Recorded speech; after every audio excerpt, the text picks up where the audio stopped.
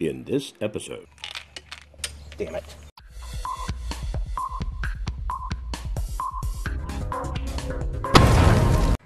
Hi, my name's Mike. Welcome to a little bit of everything. We live in an infinite world, so we're going to explore that.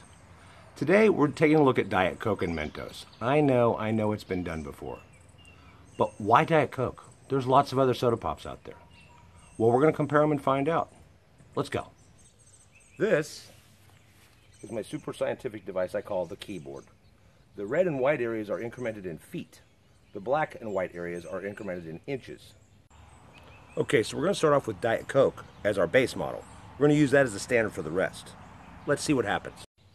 Okay, so here we go with test number 1, Diet Coke and Mentos.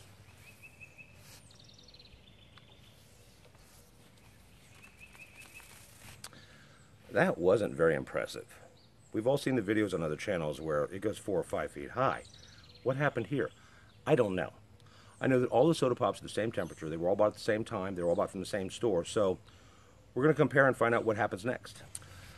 Well, a friend of mine just told me I'm an idiot. 1 Mentos won't do it in a 2-liter bottle. So I need to up the game and put in 4 Mentos. So that's me, the professional idiot, part-time.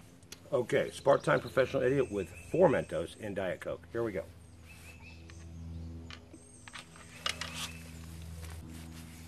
That was a little bit better, but I figured out I need a better delivery method because actually only 3 of the Mentos went in. So what I've done is I've come up with this tube. I'm going to put the Mentos in there and then dump them all at once. Part-time professional idiot with 4 Mentos in regular Coke. Here we go.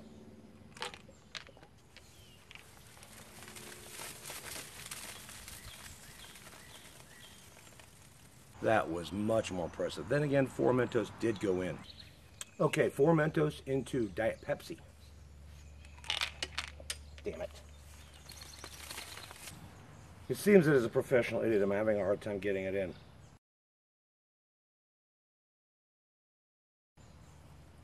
This is regular Pepsi.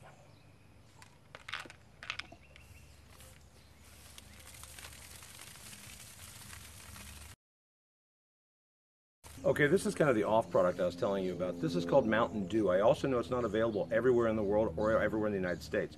We're going to see what happens. It's a Pepsi product.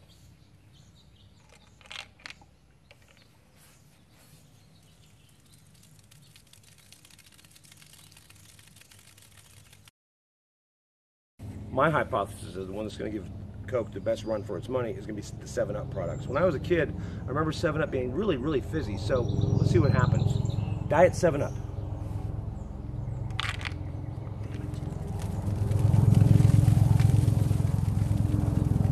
That was only 3 Mentos. And regular 7-Up.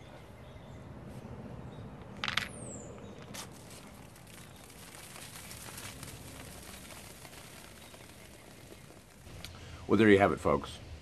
Wasn't real scientific, wasn't real definitive, but we did find out there are other alternatives to Diet Coke.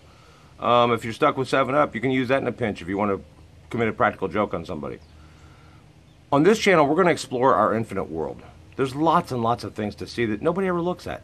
We're going to do that. We're going to do some sciencey things. We're going to do some tech things. We're going to go out and do some behind-the-scenes things. We're going to do some interviews with people you might even know. Stay tuned.